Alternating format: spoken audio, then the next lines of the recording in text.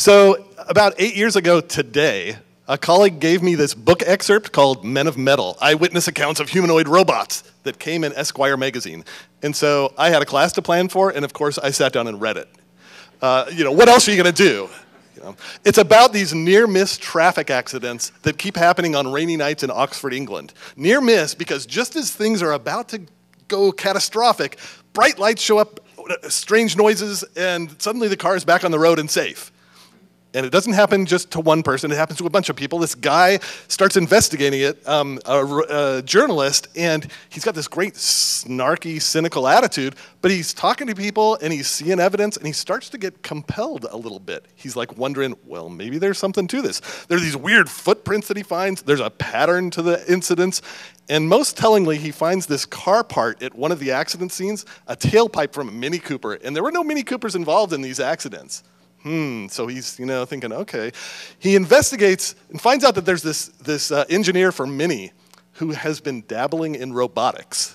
And this guy has like these, weird things happening at his house. He has this very strange website that seems to indicate that he's doing perverse things. Well, the leads all go cold, and he ends up with this, sort of equivocation. I can't say for sure that there are robots, but there might be. So after I'm done reading this thing, I have this moment. You've had these moments, right? I'm like, I'm an English professor, for God's sake. I should know what I just read. I don't know what this is. What is this thing? Is this real? I don't know what it is. Are the people really doing this? Well, I was raised on the Night Stalker and the X-Files, and so I totally want to believe. I'm like, oh, this could be cool. He left lots of breadcrumbs, so I did some investigating. I started tapping around clicking around and things. And what did I find? Well, I found out that there is a book publishing company that seems to be, publishing this stuff. The guy seems like a real person that wrote it. There's a web page for people to report these strange incidents in Oxford. I'm thinking, well, but this can't be true, can it?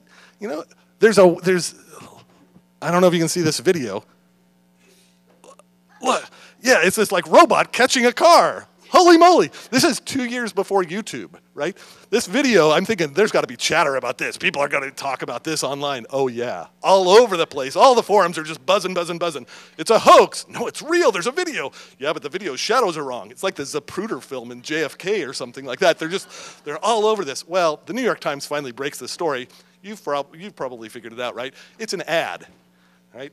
It's like, I'm like Ralphie in A Christmas Story. Remember he had Ovaltine? And he goes, a crummy commercial? Son of a bitch.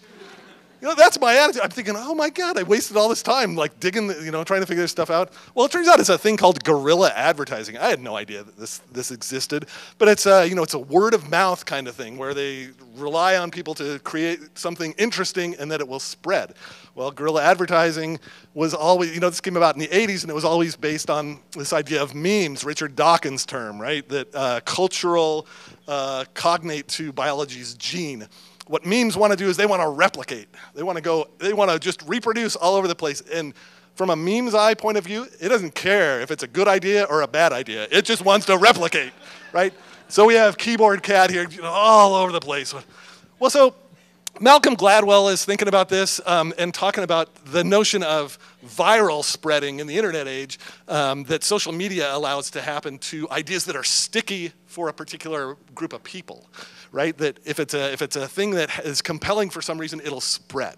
And I was thinking, well, business has figured this out, but educators, not so much. What are the memes in education? Well, we've seen this image already tonight, right? There's straight desks, teacher front and center, students, These are the memes that are compelling in education because they are replicable, right? They're easy to reproduce. In my field, writing, holy moly, these 5-paragraph essays that turn out uniform, crappy pieces of writing, they all look the same, but they're all bad. They have great memes, but they're bad teaching. What's wrong with this? So I'm thinking about inquiry. This is what I did when I found the little booklet, right? I went into this process of inquiry. I wanted to figure this thing out. What is this thing? Students have those same kind of WTF moments all the time, but we don't give them an opportunity to figure it out. Inquiry is messy. it doesn't have a nice little pattern. It goes all over the place. So our task as educators is to figure out how do we give the good teaching that goes with inquiry way better memes than it has right now. Thank you.